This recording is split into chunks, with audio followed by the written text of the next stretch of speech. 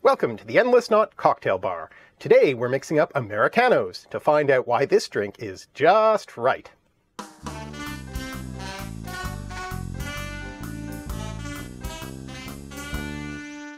The Americano is a tall drink made with Campari and Vermouth mixed with soda water. It was first served in the 1860s by Gaspare Campari in his Café Campari. Gaspare, of course, invented not only this cocktail, but also the bitters which bears his name. Of course, at the time, the drink wasn't called an Americano. Instead, it was known originally as a Milano Torino after the origins of the two main ingredients, Campari from Milan and a particular type of vermouth called Punte Mess from Turin. Legend has it that the drink became particularly popular with American expats during Prohibition during the early 20th century, who then brought the Campari back with them under the loophole of it being classified as a medicinal product. And because of this American connection, the drink became rechristened as the Americano. Another, probably less likely theory is that the name of the drink is derived from the Italian word amaro, which means bitter, Campari being a type of amaro, a class of Italian alcohol. Vermouth, too, is sometimes classified as an amaro, so I guess the Americano does indeed feature this particular type of bitter liqueur. Vermouth gets its name from being originally flavored with wormwood, which in German is called Vermouth.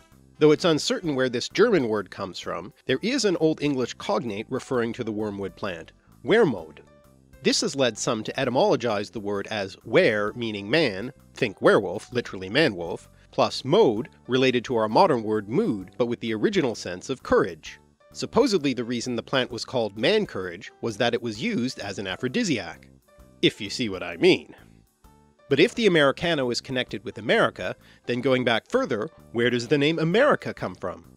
Well, as you may have learned in school, the Americas were named after Amerigo Vespucci, the explorer and cartographer who demonstrated that what Europeans had discovered was not in fact Asia, but a new-to-them continent.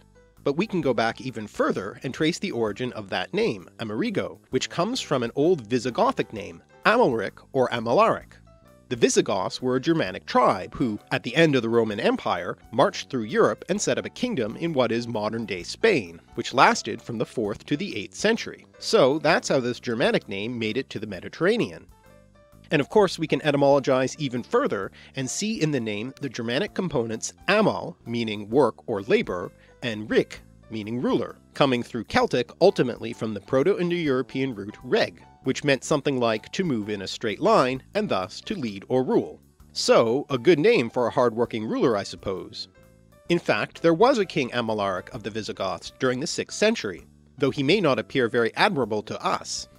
After a politically motivated marriage to the Frankish princess Clotilda, Amalaric beat his wife to coerce her into converting to the Arian heresy, and her appeal to her brother Childebert to punish him for this brought on a Frankish invasion which ultimately led to his death.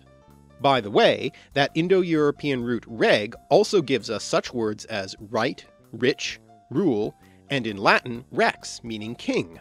Appropriate then that this is an element in the name America, where many have gone to find the American dream of working hard to earn their riches.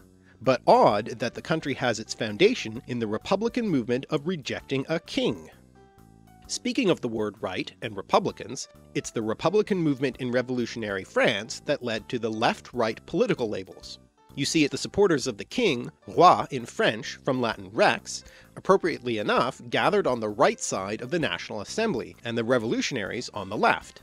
And before you point out that right in French is droit, I'll point out that droit comes from Latin dirigo, from dis plus rego, and is therefore cognate with English right. So the left-right labels just stuck, and still today the political right refers to the more conservative factions, and the political left to the innovators. Perhaps the labels have survived because they seem appropriate, since the political right often sees themselves as following the straight and narrow path to rule, whereas lefty is often used pejoratively by the right to refer to what they see as the weaker side. And in fact, left did originally mean weak in Old English, and it was only in the 13th century that the word became the paired opposite of right, from the notion of the non-dominant hand. Before that, the Old English word for left was winestra, meaning literally friendlier, a euphemism due to the old superstition that the left side was unlucky. You can see the same thing in Latin with the word sinister, which probably originally euphemistically meant more useful, according to some etymologists. In modern English, however, the word only retains its pejorative associations. The French for left doesn't come from sinister, but is instead gauche, coming from the Germanic Frankish language, ultimately from a Proto-Indo-European root, weng, meaning to bend or curve. The English borrowing gauche has a pejorative connotation like sinister. We may as well complete the set with the Latin word for right, which was dexter, from which we get dexterity in English. This comes from a Proto-Indo-European root dex, which means not only right, but also south, which would be on your right if facing east, I suppose because that's where the sun rises, so it's easy to reckon. The corresponding opposite in Proto-Indo-European was ner, which means both left and north, and indeed gives us the word north. Which I suppose brings us back to North America. And speaking of North America and pejorative meanings, the other meaning of the word Americano is the type of coffee, the Café Americano, which according to legend comes from World War II American GIs who watered down their espressos to make them more like US coffee, the term allegedly being used by Italians in a pejorative or derogatory sense. Speaking of watering down drinks, or rather the opposite of watering down drinks, if the Americano cocktail doesn't pack enough punch for you, you can replace the soda water with gin, and you'll have a Negroni. The story goes that this drink was first served at the Caffè Cassoni in Florence in 1919 by bartender Fosco Scarselli to one Count Negroni, who wanted his Americano, or Milano Torino as it was called at the time, with a little more kick. And who was this Count Negroni? Well, he's been possibly identified as Camillo Negroni, who was born in 1868 to Count Enrico Negroni and Ada Savage Landor, and died in Florence in 1934. Camillo was quite a character and adventurer according to legend. He apparently traveled to America in 1892 in search of adventure and riches, spending time as a riverboat gambler, fencing instructor, cowboy wannabe, and even a banker, before returning to his native Florence in 1910 to invent his eponymous cocktail. Funny thing is, the picture that's usually associated with him, with a dapper mustache and top hat, isn't really him. It's Arnold Henry Savage Landor, who may in fact be his cousin.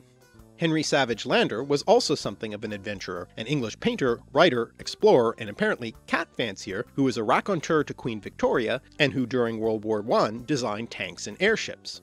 The grandfather of both these men was the Romantic poet Walter Savage Landor, also a lively and wild character, so I guess it runs in the family, who as it happens wrote a play about the aftermath of the defeat of the last Visigothic king in Spain. Well, everything is connected. But another possible candidate for the inventor of the Negroni cocktail is one General Pascal Olivier de Negroni. This Count Negroni was born in France on the island of Corsica in 1829 and died in 1913. According to this story, Pascal Negroni invented the drink in honor of his wife, how romantic, while stationed in Senegal in 1857, how colonial. Of course, the problem is that Campari wasn't invented until 1860, so it must have been a somewhat different drink with a different bitters. In any case, General Negroni's main claim to fame was that he led the charge of the mounted cavalry cuirassiers in the Battle of Reichshofen in the Franco-Prussian War in 1870. Note that name, Reichshofen, from the same route that's been wending its way through this story of Americanos from the Visigothic Amilaric to the riches of America. So, was the Negroni invented in 1857 in Senegal by a badass war hero, or in 1919 in Florence by an eccentric adventurer who liked to dress up as a cowboy? Who knows? The drink wasn't mentioned in print until 1947, when notorious drinker Orson Welles was quoted as saying, "The bitters are excellent for your liver, the gin is bad for you. They balance each other." Maybe these two origin stories also balance each other. But getting back to American riches, our story has an epilogue, which takes us to the American dollar.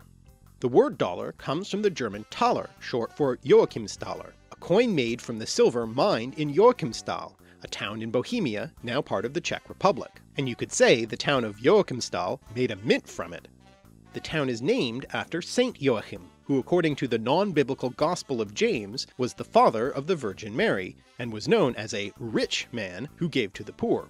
One of the theories of where the American dollar sign comes from is that it's the monogram of Saint Joachim, with the S and J or I overlaid on each other, though the more well-known theories are that it comes from the abbreviation PS for the Spanish-American peso, another popular coin in the early days of America, or that it comes from the monogram US for obvious reasons.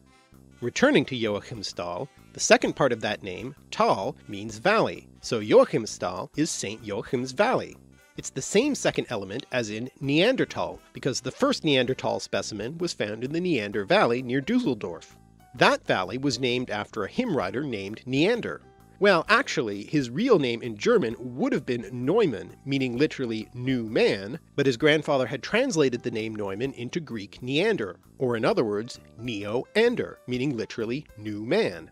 Funny then that an older form of human, the Neanderthal, is named after a new man.